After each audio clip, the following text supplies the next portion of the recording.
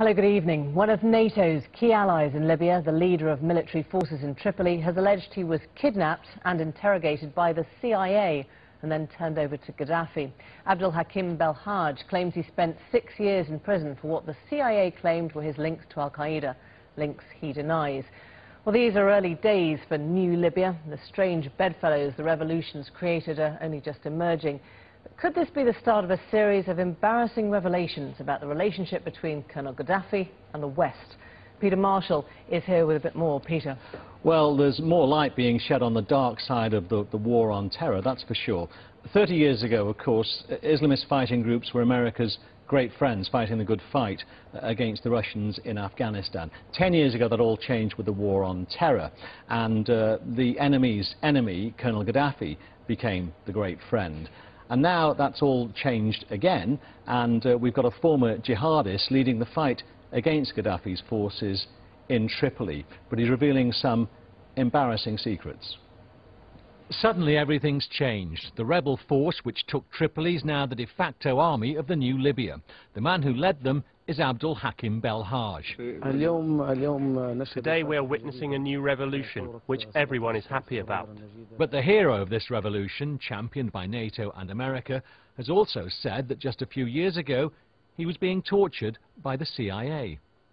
Back in the 1990s, Belhaj led an Islamist guerrilla group fighting to overthrow Gaddafi. Then the Americans lent Gaddafi a hand. According to Belhaj, he was first detained at an airport in Kuala Lumpur, Malaysia in 2004. From there, he was taken to a secret prison in Bangkok, Thailand, where he says 2 CIA agents took a direct part in his torture. He doesn't give details.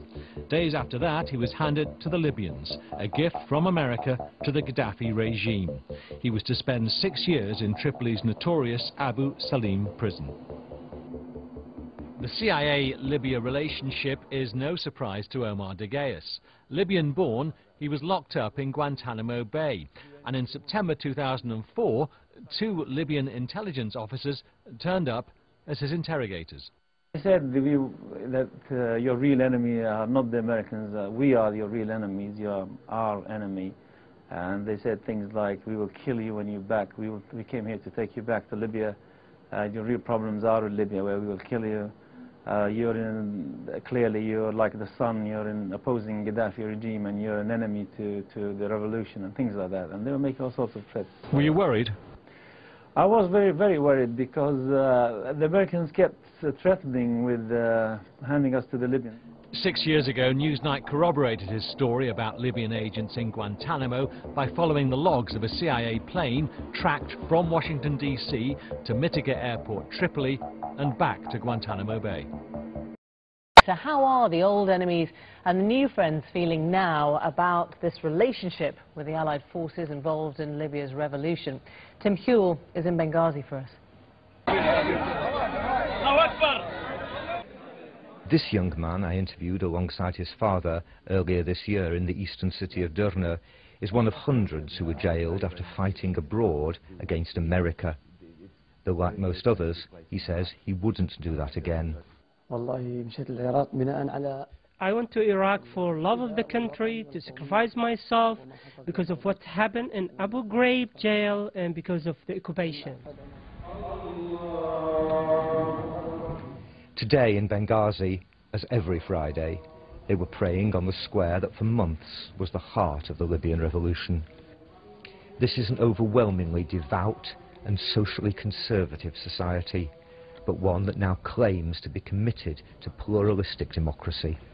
Libya's new leaders vehemently deny there's any major strain of Islamism in their revolution, and most former Islamists within their ranks say they long ago abandoned any extreme views they may once have held. Even so, some Western politicians, particularly in America, think Libya needs to be watched very carefully in future for any possible resurgence of radicalism.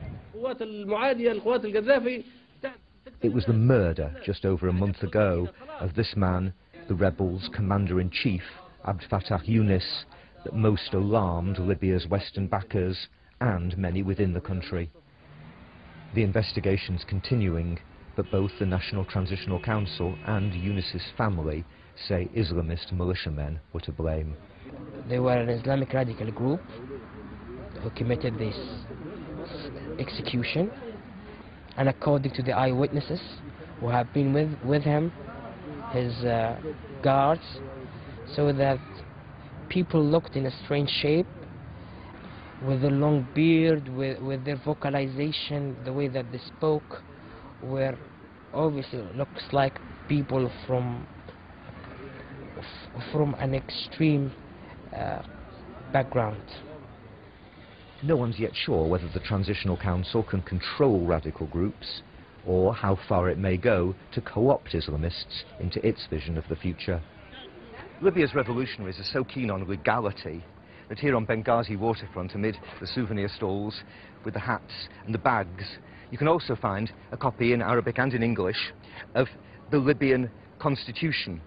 This isn't the new constitution, it's the constitution of the Libyan monarchy from 1951, and 1952 under the monarchy was the only year that Libya has ever had a proper election.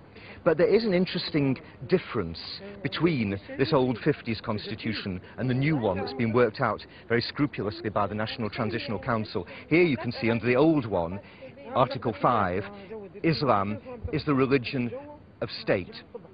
Now, under the new draft constitution, that's rather amplified to say that Sharia, Islamic law, will be the primary source of all future legislation here.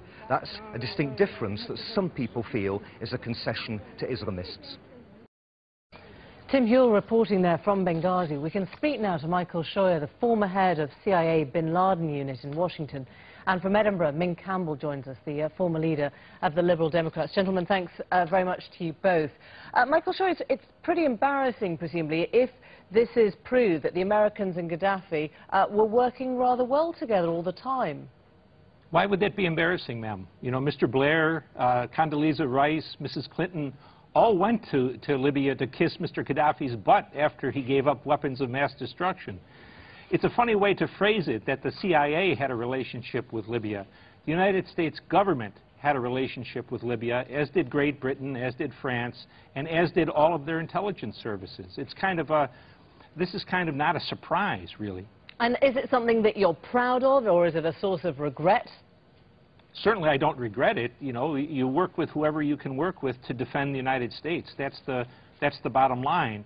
And our political leaders said that Gaddafi was a good guy now, and we should deal with him. You know, the intelligence services are not independent actors. At least in the United States, everything we would have done with Gaddafi would have been approved by Mr. Bush and had to be reapproved by Mr. Obama. Ming Campbell, that's the truth of it, isn't it? Realpolitik means that we've always worked with and indeed used dictators in the name of our own national security, and it's pretty naive to think otherwise. Yes, but look, if you take the parallel of Iraq, we supported Saddam Hussein when he was using chemical weapons against the Iranians and indeed against his own people. And look how that turned out. I quite agree with my fellow contributor that it's not the intelligence services that need to be embarrassed, it's the governments. And I have some form on this. But he said there's no embarrassment at all. Why would you be embarrassed if you protected your national security in doing so? Well, he said that it was, as I understood it, that the intelligence service was not embarrassed. I think governments are embarrassed. And as I say, I've got some form on this because I was taken to task by a commentator in a national newspaper here after I was thought to be unenthusiastic about the deal which Tony Blair had done. Of course you have to do deals often with people whose methods and whose philosophy you don't like. But that doesn't mean to say you shouldn't be fastidious about how you deal with them. But Michael Scheuer, presumably, if you don't regret what went on there, you must worry for new Libya now if you essentially still believe these men are terrorists. Well, yes, NATO has supplied air support to people who in Afghanistan would be called the Taliban. You know, we walked into this affair in Libya with the basis of the revolution coming out of Benghazi, the most strongly Islamist place in Libya, and those people have carried the fighting while pushing forward English-speaking, legalistic intellectuals who are on the Transitional Council now. Whether that holds steady in the future, I think, is highly unlikely. So much for the utopia, Min Campbell. How worried are you that the man who's now militarily leading Libya is a former jihadi? You heard in Tim's piece that Sharia will now be a primary source of future legislation, and this man is according to Michael Sharia, jihadi. Well, your correspondent said a moment or two ago, we've got to keep our eye on Libya, and I don't think there's any doubt about that. Mr. Belhaj is extraordinarily short of rancour about any of the things that happened to him, and he does claim that he has abandoned the whole notion of holy war.